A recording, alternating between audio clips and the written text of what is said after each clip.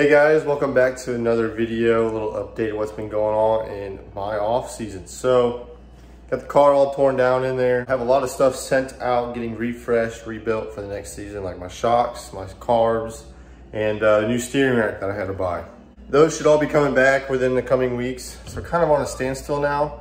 I could go get some sheet metal and start working on the decking of the car. But yeah, we'll show you what's going on. As you can immediately tell, there's still a lot of dirt on this gas tank. We didn't do a good job cleaning it last time, but we got her torn apart, stripped down. I'm gonna start kind of inspecting everything now that I got that part of the decking off the car. Like I said, all my carbs are sent out. I had a new steering rack. Once that one comes back, I might contact them and see if that's repairable. Probably not. All the panels off the car, gonna start cleaning it up more just because we ran out of daylight last time I cleaned it. Yeah, not really too much has been going on. I have that RC track that I'm running on the other side of my property. I'm getting a timing system for that, should be in any day now. I have quite a few people interested in getting those little 1RC cars. And I also had a friend of mine send me an older RC car that we might start racing some off-road stuff with, because all my crew chief, all my crew hands, that's what they do in their off time now. They're getting into the RC stuff pretty heavy, and that's what I used to be in. Pretty heavy as well growing up. Might get that, mess around the off season, because the track kind of aligns with the full scale dirt oval track. Their seasons align to where every other weekend one of the tracks is racing. So might do that a little bit to fill in the actual race season.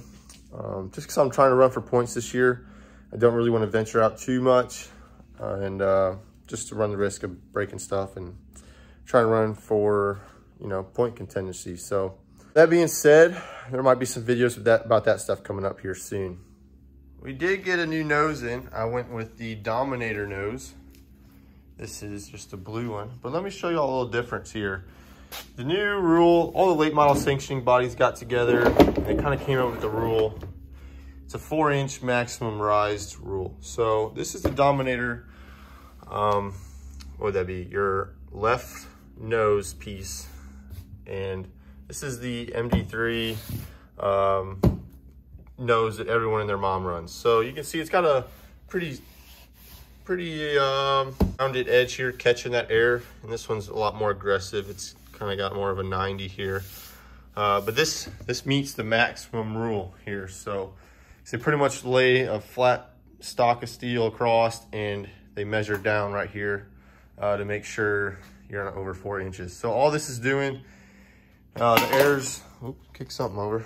The air's rolling across the nose, hitting this side, forcing that left front back down on the ground. So you get maximum traction up there. But this right front piece is a lot fatter than the MD3. So you have a lot more plastic up front. There is no valence. So let me show you guys that. I think they came out with a cover to go over it, but this is all molded and it gets progressively fatter down there. Unlike the MD3 where you have the valance that has to be bolted on. So I do need to get new plastic supports, or I might get the spring steel, whichever I can find is the cheapest. This one cracked here, possibly from my trailer, honestly. But we're currently trying to bend this up here. So I got the Torsus hammer, the jack, trying to get this bent up a little bit more. So I might just chop this off here so I can bend this easier and re-weld on.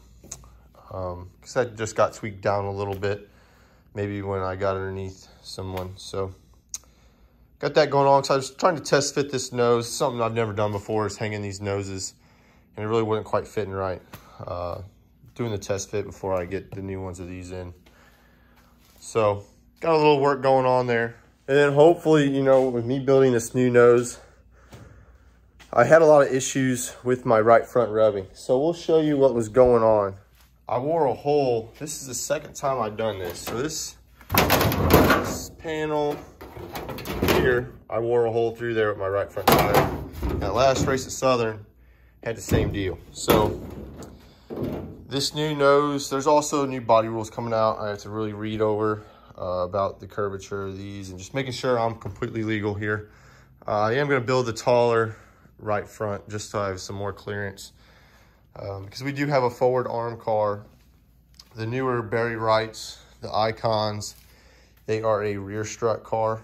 So this bolt here, I've replaced it just about every 3 race days. I have to replace it because you're pretty much grinding this away. You know, the car is working good. As you can tell, we ain't cleaning good, but the car is working good when this is just barely on the dirt. You don't want to dig it in, but you want it down on the ground so you can seal that nose off. So that's pretty much a wear item. On the newer cars, it's a raised right front rail, and this is flipped to the back, so you don't have to worry about that issue. But now that this is digging in the ground, maybe that was conflicting with some stuff up front. So we'll see. Because I knew the car was a little bit off after we had like a little bit of a front end incident at Tri-County. Maybe I have to go back and watch the GoPro footage, but after, you know, I think it was like our 4th race, I replaced a bunch of stuff on the front end, ball joints, that type of stuff, upper control arms, and I just felt like we were chasing something. So now seeing this bumper, because it kind of, the car would get in the corner, it'd bite real good, and then it would just kind of push up the track again, like what we were chasing, the kind of like the first few races before we made some right front changes, and it was really good.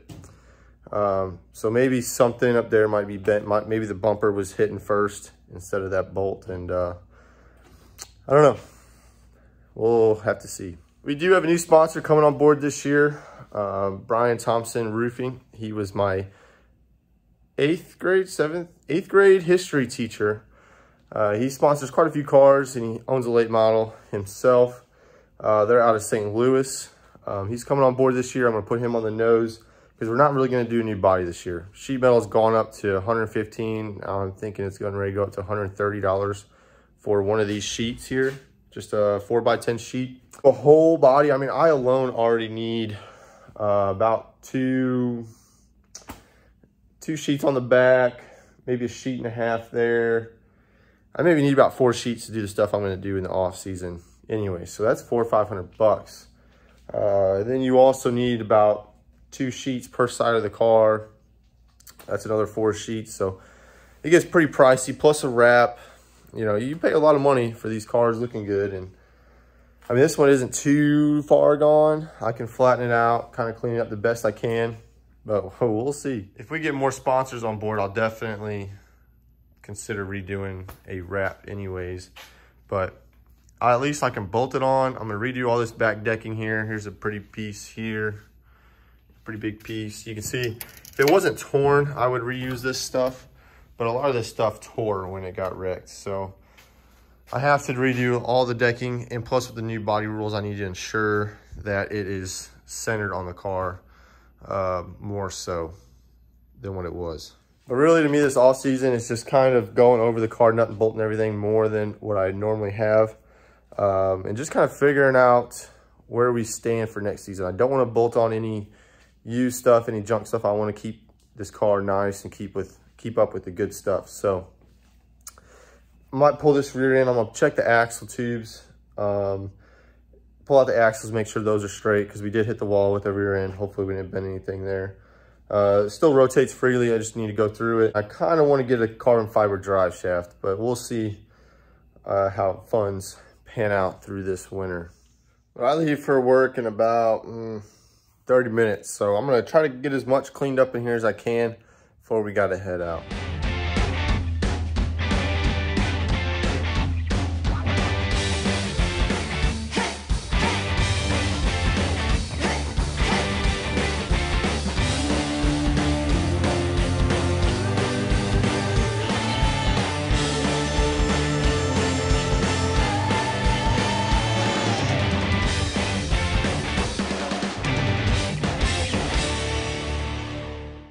All right, guys, so today's Sunday. We're back here working on the car we have some friends coming over. We're gonna run some laps with our little mini late models. But I'm getting work on the big late model done. I just ordered the Weir's adjustable rear T-bar kit. So we're gonna get that built up. I have to weld on new tabs. So I ordered new chassis tabs. Hopefully I ordered the right ones. I mean, they're cheap if they're not. I mean, honestly, I could probably make them out of whatever material we have laying around. The Weir's kit's pretty straightforward. It comes with like 3 sticks of square tube that you cut to length, and it's all bolt on. I don't think there's any welding. You could TIG weld if you wanted to, but we don't have a TIG welder. So we're just gonna bolt it all together. Hopefully it turns out all right. I'm gonna use this bent up one as kind of a reference for your distance here, straight across. It's gotta be 72 inches, but you gotta do your center section and each of your ends there. So got that coming in. I'm gonna get to work cleaning this guy up. As you can see, she's pretty dirty. I just dropped the phone. Let's see, we got her on.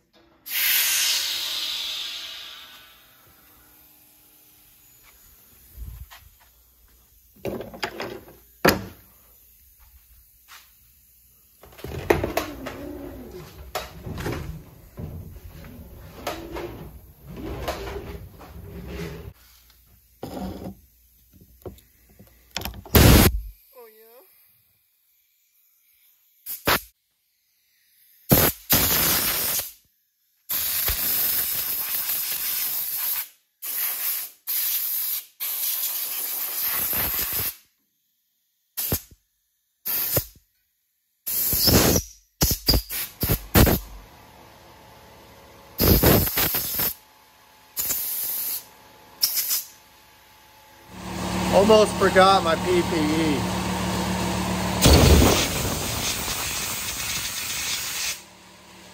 Works like a charm. So I forgot my Simple Green in the other shop on the other side of the house.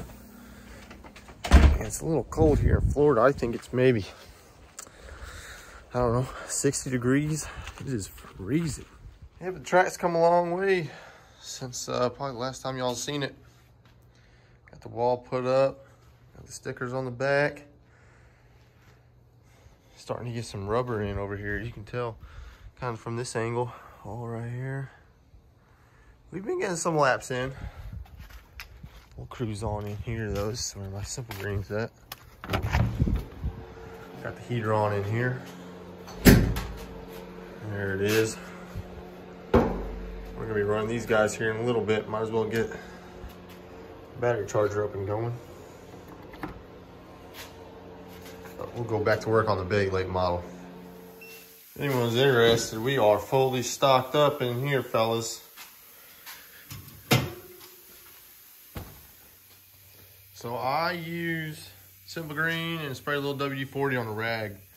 That's what I use to go around, wipe down every bar, kind of check everything, make sure these, I might even just go through and replace all zip ties, just because that brake line comes undone, gets caught up on something, we'll be in big issues.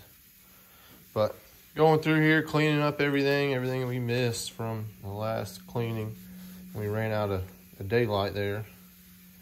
Just going through, check all your welds around here, make sure nothing's cracked. I don't think this car's got pretty low lights on it from what I know from the last time it was completely gone through. But yep, this is the joy of dirt racing. Just sit here, wipe your baby down, make sure she is clean, good to go.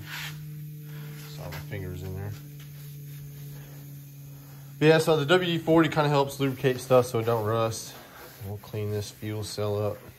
Might need to spray some more on there. All right, today is Monday. I got a spoiler in. Hopefully this is the white one, because I got delivered a red one. Had to send it back. Got a white one. So let's crack this guy open. All right, did we get? Yes, we did.